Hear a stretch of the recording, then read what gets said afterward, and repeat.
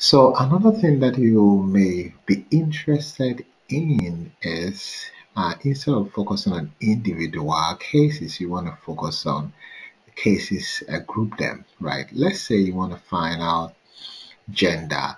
Um, you group them based on their gender and try to find out whether there is kind of relationship or differences between the genders concerning the themes that you have created, right? So how do you do that? You can use the metrics to do that.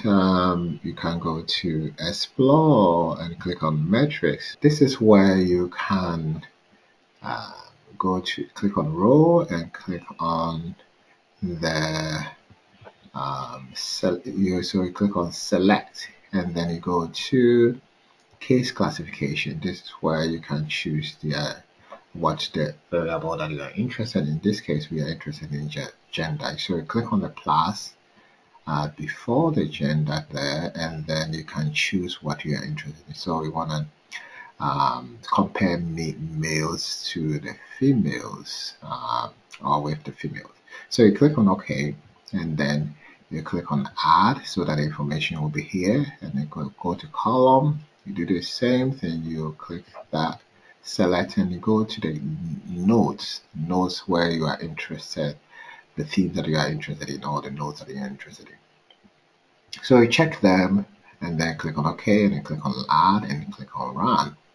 So this one will be focusing on grouping participant into two groups, male and female. Now, so you can see that for females they share 7 significant information. So if you double click this information here, you can see the list of significant information that are shared between the two items, right? And then when you click on chart, you can see the chart here. As I always say, I want the simplest chart, so I click on this one. I can get a simple one.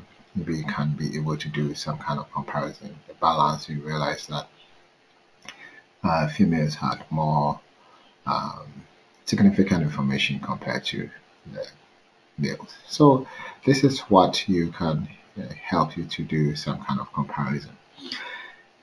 But it's going to be a little bit different when you want to use framework metrics to find out the significant information that is shared between males and females and with respect to the themes that you have developed. So how are you going to do that?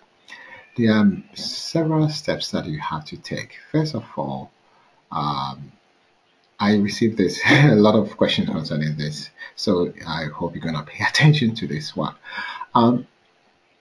First, you can you can group them. So what you have to do is have to go to cases and go to where you have all the cases, all the participant cases there.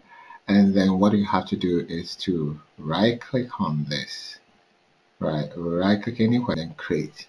We're going to create a new case called male. Okay, let's start with male. And then make sure you check aggregate, right? It's very important because it will sum up information that you're going to put under males or male. And then you do create another one for females, female, and check aggregate and click on that. So what you're going to do is that you're going to drop all of the cases that belong to female into the female case, and then once they belong to male into the male case. So the grouping it. So what you do is that click on the first one and go to the second one. Click on all the females.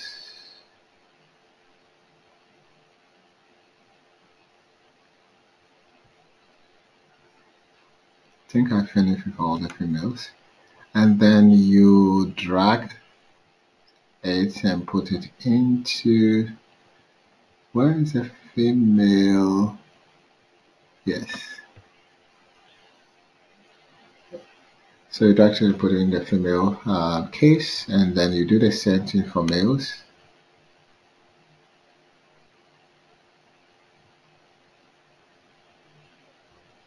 and then you drop them into. So now I can compare males to females, right? In terms of the themes that I developed. So you can do the same thing for other demographic variable, maybe age group or educational level. You can do the same thing. If you want to do the same thing, you have to first remove them from the group and then delete the so let me see, let's assume that you want to do a different one. So you go into then females and then select all of them, and then you can take it back into outside the that folder, right, or that group, right, so that it can come outside. You do the same thing for the female, and then you delete the case, female case, because we are finished dealing with them, right? If you want to do something like educational level or any kind of demographic information. So whenever you want to introduce a new demographic information, you have to bring it back to the original state by taking them out of their cases and then deleting the case, right? The case group that you developed, right? And then do the new one. Before you can do the framework metrics for you to compare the groups that you have. So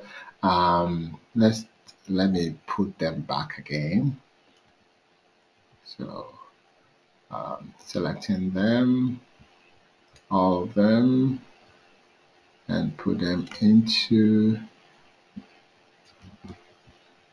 the female group. Okay. So after that, then you can go to create and click on framework metrics and name. You can name it where any kind of name that you want, name 4, and then go to row, and this is where you select the case. So you go to the case classification. Now you go to cases, click on here, you click on that, you look for where you indicate male and female. So you check only this, right? Make sure you don't check these places. Only check the case group that you are comparing. And you click on OK, and then you go to the next one, column, and then you click on the themes that you are interested in, or the course that you are, or the notes that you are interested in, and click on OK.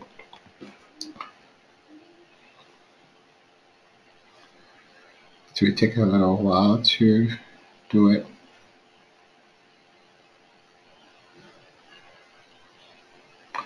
Perfect. So now we have our framework metric view on dock so that you can see everything.